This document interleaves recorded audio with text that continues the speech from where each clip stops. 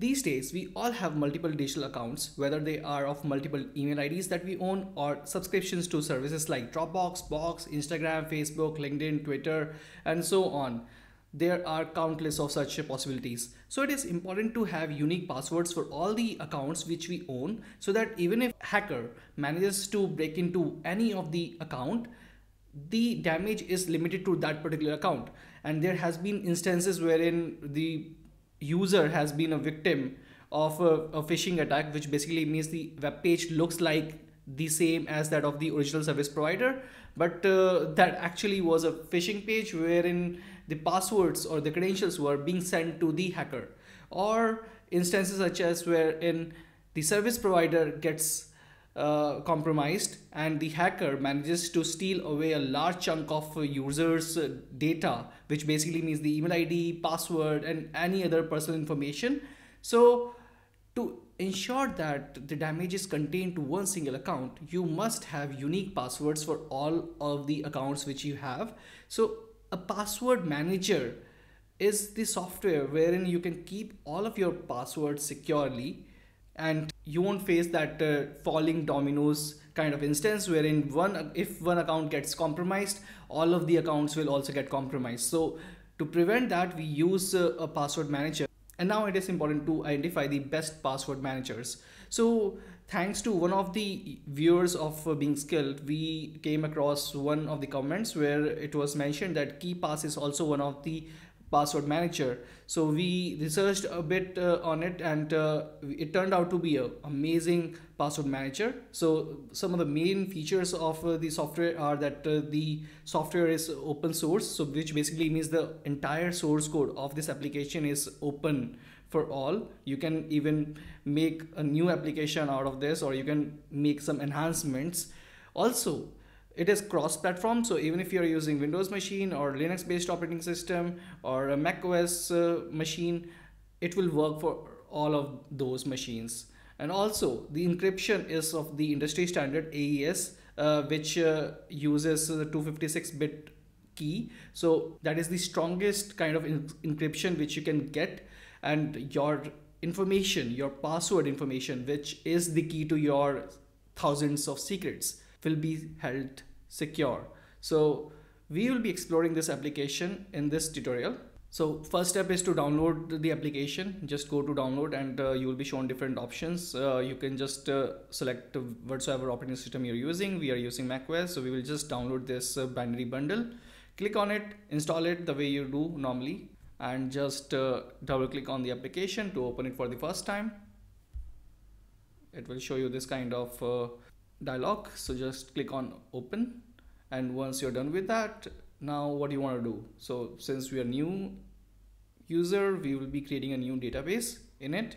So the database name can be anything. We are just testing it out, so testing new one, and anything which you want. So maybe hyper secure passwords, anything which you want. So now decryption time. So basically the entire database will be encrypted. So it takes a lot of time in decryption, but the more time it will take, the stronger the protection would be. So choose the highest if you are using the latest machine, and if you're using sluggish machine, you can just bring it down, or you can keep it midway. So we are keeping it highly secure 5S. So just continue. Now, what is the password which you want? So you can choose the basic one, which is like testing or anything, but it is not the right way to do that. So what do? We will use this feature wherein we can create or generate a new password for us. Now here we will be shown the strength, and also we want to see how the password looks like. So if we are going to use combination of uppercase, lowercase, numbers, and special characters, this is the password it is suggesting us, but the password quality is kind of good, not the excellent one. So we would like the excellent. So excellent comes after 17 characters. Yeah, so 17 it is. Yeah, we could have used extended X key, but it will add more complexity just in case you choose to type in by yourself. So we are sticking to the special characters and these combinations. And once that is done, we can just copy it to our any notepad or anything. You can just the most secure would be to write it down or to keep it somewhere which is extremely safe. So for now we are just using Sublime Text. We are just pasting it, and now we have copied the password which it has suggested us. Now okay, so now we are done with that, and now just copy and accept, and this is the password which it generated. So if you want to make it more secure, you can add a key file to it. So add a new key file. So basically you will have to generate it, so you can just store it here, and without this won't work. So even if you're providing the correct password, if you don't have the key file, it won't open. So this helps you in making it extremely secure. So just click on done. Now we are done with that process. And what would be the database name? It can be anything. Okay, now we have the setup ready for our KeePassXC. Now what we are gonna do is we are gonna add some fake or dummy accounts which you can replace with the real accounts of yours, but do a test trial just to get a feel of it. If it is decrypting the correct way, don't delete the passwords wherever they are for now. Use it for a few days just to get a feeling of it. If the database is not getting corrupted, keep a backup of those files which are generated by KeePassXC, so that in worst case scenario, if your hard disk gets crashed, your password are still with you. So keep them somewhere safe. Now just click on this icon to create a new entry, and here we are seeing titles. So it can be LinkedIn, for example. It can be any username which you have, and then the password. So hello and hello. What is the URL? linkedin.com, and yeah, we are done. Just in case you want to add some additional attribute, you can do that. You can even choose to download the LinkedIn icon from web and use the custom one just to make it look very nice. Now once you are done with that, you can just click on save, and we can add a new entry as well. So let's say Facebook and your username and the password. Now here we can just enter the URL, and expires is very important. So just use, let's say after every 3 months you need to generate a new password. So just click on OK. Now that password will be expired after 3 months.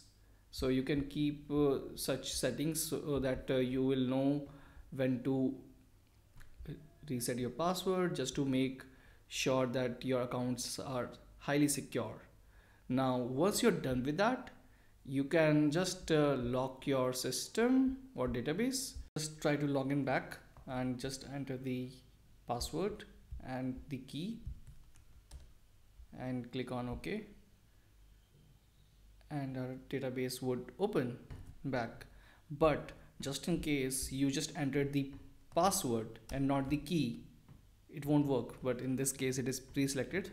I was gonna unselect it or deselect it.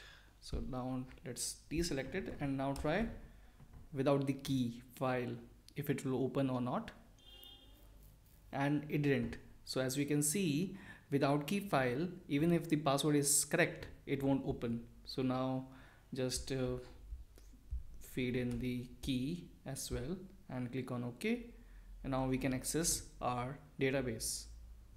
And one more thing about KeePassXC is that at times it is kind of interesting to come up with a strong password. So KeePass helps us in that. So for example, even if we have entered the username, and the password can be generated by the KeePassXC, which is absolutely amazing, because then you don't have to focus on creating a new password by yourself. You can just accept it and it will automatically be saved in the database. So it's perfect to use.